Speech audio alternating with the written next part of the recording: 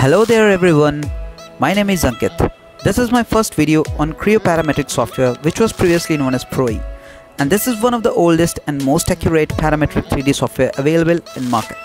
So before we start working on it, let's configure the basic unit info about the software in which we're gonna work. So let's get started. First of all, go to the drive in which the Creo is installed. By default, it is in C program files. So now let's follow the path. For other versions, the path may vary, but we need to configure the same file that should be inside the Creo standard folder. Now double click on configure. Now as we can see here, there are many options of units. For an instance, first one is inches pound second, so one should select according to their usage.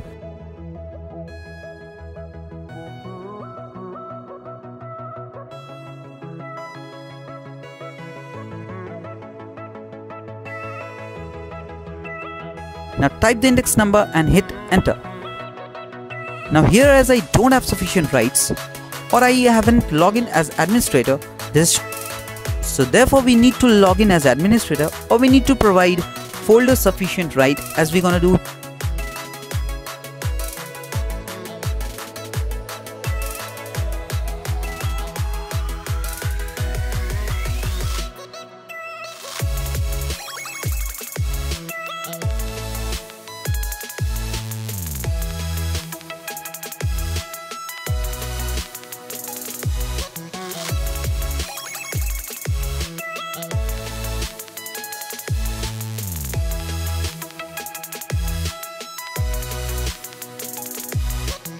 Now we again repeat the same steps with above correction.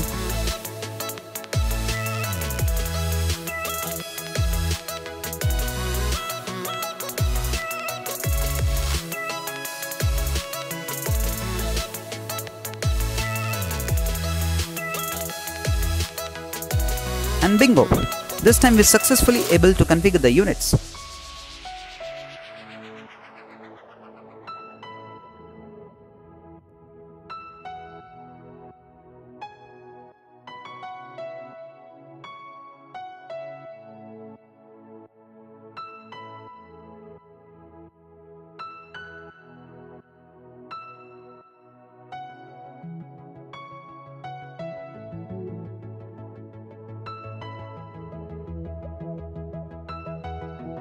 So this was the tutorial of before we get started and working with Creo.